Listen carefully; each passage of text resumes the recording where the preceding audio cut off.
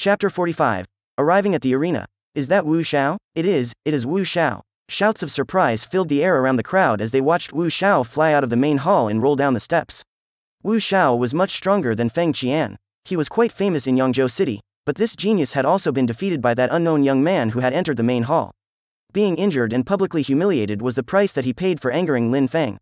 Lin Feng had shown him no mercy and insulted him as he kicked him from the main hall. Who is that young disciple? How arrogant. Which clan does he belong to? I have never seen him before today. Where did he come from? Everybody who was there wanted to know who that young man was. They did not believe that there was such a genius within Yangzhou City who had escaped their attention for so long. A disciple who was this strong would have come to the attention of the smaller clans by now. However, they had absolutely no idea who this young man was. How was such a thing possible? If everyone knew who that arrogant and domineering young man who had just entered the main hall was, they would be astonished to know that it was the piece of trash who had been expelled from the Lin clan. According to the rumors, he was expelled along with his father for being trash. His father had even attacked a junior clan member to protect Lin Feng. They would be shocked that the trash within these rumors was the powerful and domineering young man in front of their eyes. The other disciples, who were in the main hall, all belonged to the smaller clans within Yangzhou City. They were all the talented and powerful members of the younger generations. The disciples who made up the 8 participants were the strongest talents which the smaller clans could develop. The day of the annual tournament had finally arrived and there was a huge commotion as the crowd watched members from the larger clans arrive in the arena. This would be a chance for them to see all of the talents which would shape the future of the city. They would not have this opportunity often. Look over there, seated on the southern part of the arena are the members of the Lin clan. The one in the middle is Lin Ba Dao. It looks like the rumors are true. Lin Hai's cultivation was crippled by Lin Ba Dao and then his son and him were expelled from the Lin clan.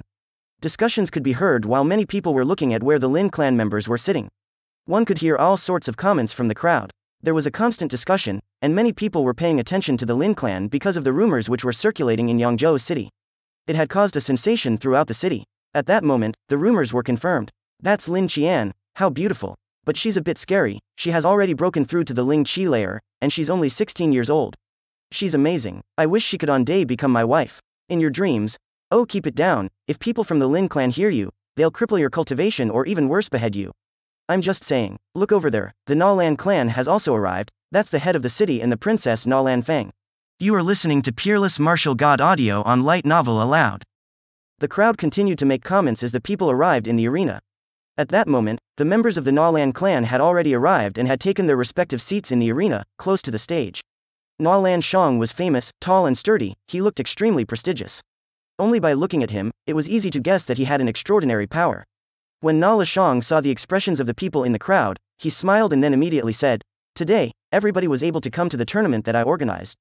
I, Nalan Shang, am extremely happy. However, if anyone dares to make trouble, I, Nalan Shang, will not hesitate and will deal with you in a very rude manner." Many people nodded. They were facing the Nalan clan. Even if they wanted to cause trouble, they first needed the skills and abilities to do so. Alright, enough with my useless speech. I know that all of you haven't come to listen to an old man like me. Let's invite our outstanding young cultivators to come onto the battle stage. Alright, said Nalan Shang, and then he sat down. Everybody nodded when he finished speaking. All the young and outstanding disciples were getting ready to make their appearance on the stage. End of chapter 45. Yes, this is a short chapter. Hope you guys enjoy the chapter. Please consider subscribing and hit that bell button for future updates.